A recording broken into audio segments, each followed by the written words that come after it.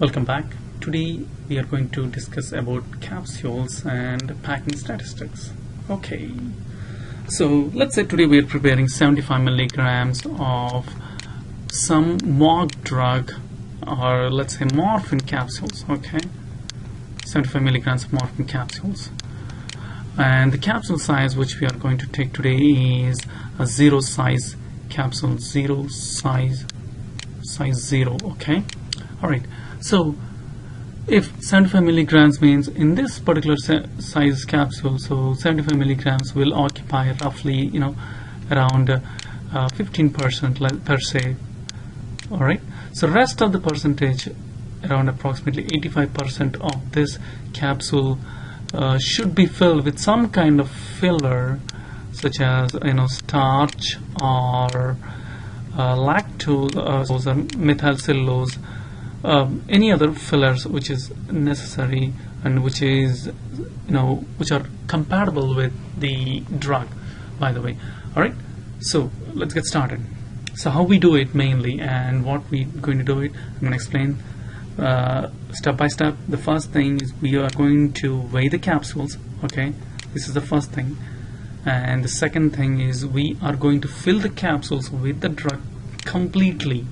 Okay, we are going to fill 10 capsules completely just with the drug, nothing else. And in the third steps we are going to fill completely with the filler. So as I mentioned, the filler here we are taking is either starch or lactose, anything which you can take. Okay, so and the fourth step is we are going to combine the required amount of the drug. So let's say here we're doing 75 milligrams of morphine, right? So 75 times whatever the number of capsules which you're taking. So let's say 75 milligrams times 10, 750 milligrams, and the amount of filler, whatever that is required, we have no idea for, let's say this is Y amount, so we have no idea about what is the amount. So that is what we are trying to find out. Okay, so that is what we are trying to find out now. Let's go step by step. Okay, the main thing which I want to show you is here we're converting weight to volume and volume to weight. If you remember this logic, you are going to solve this puzzle easily, very easily. Okay, so the first step, as I mentioned, I weighed out all the capsules here. I weighed out 10 capsules and I have taken 10. The average weight of these 10 capsules is 0.0648 grams, by the way. Okay, remember that, don't get confused with the units. So 0.0648. And the next step, what I'm going to do is I'm going to take a capsule. So the capsule will have the head and the body, right? So you open it.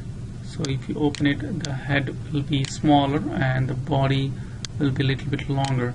Okay, so fill the head portion with the drug completely. You're going to fill it with the drug and you're going to pack it very tightly. And once you fill it, wipe the body part against your weigh board so that you'll have a smooth surface of head. So there is no extra amount of drug or inaccurate in each and every capsule. So, and again, close this and weigh the capsules. Okay, so weigh out the capsules, each one. So I weighed all the 10 capsules individually with just this is the drug, and calculate the average weight of all the capsules. So this is my average weight of all the capsules filled with the drug, by the way. So the average weight of 10 capsules filled with the drug is 0.5184. Alright, so but they're involved because these capsules are in a gelatin capsule. That means these gelatin capsules have some weight, the empty gelatin capsule. So as you are aware, this is the empty gelatin weight capsule, right? So what we're going to do is we are going to subtract the total weight from the total weight of the capsule, that is 0.5184 minus the average weight of capsule is 0.0648 grams. This is all in grams. So the amount of the drug in each capsule is approximately 0.4 0.4536 grams. That means one capsule can one capsule completely, we can fill one capsule with 0.4536 grams, but all we need for the drug is 75 milligrams. Remember this? So today we're preparing 75 milligrams of morphine capsule, right? So let's say if 100% volume of the capsule is occupying 0.4536 grams, then 75 milligrams, that is 0.075 grams, right? 75 milligrams is nothing but 0.075 grams, right? So how much volume it's going to occupy? That is X% volume. Okay, so that's what we're going to figure out now. So if 100% can occupy 0.4536 grams and X% can, how do you calculate that? 0.075 times 100 divided by 0.4536, that is approximately 16.5%. okay, so that means the volume of the drug that occupies in each capsule is 16.5%. so that means how much amount of filler do we need? By the way, how much amount of filler we need? 16.5% is occupied by the drug, then 100 minus 16.5, that is 83.5% volume, should be occupied by the filler, right? So now that we know that 83.5% should be occupied by the filler, let's convert this average weight here to the volume. How are we going to convert? Okay, so the amount of filler in each, we don't know. We're going to calculate that. That is 0.2592 minus the empty weight of the capsule. How much is the empty weight of the capsule? 0.0648, right? 0.0648 grams. That is approximately 0.1944 grams in each capsule. Okay, so that means 100% is 0.1944 grams, then 83.5% is how many grams? So that's what we're going to calculate. Then X is equal to 83.5 times 0.1944 divided by 100, that is equal to 0.162 grams. Okay, all right. So again, all we are doing is converting grams to volume and volume to grams. In the first step, we converted amount of drug to volume. That means 0.075 grams to 16.5% volume. Okay, now what we did, so we subtracted that from total volume of the capsule, that is 100 minus 16.5, that is 83.5%.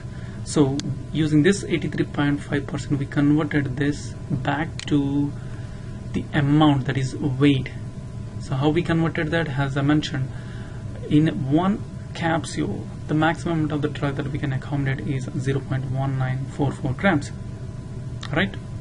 So that means 83.5% is how much amount of the drug, that is 0.162. Make sure you're subtracting every time the empty capsule weight. So here I subtracted the empty capsule weight and I did the same thing with the drug, right?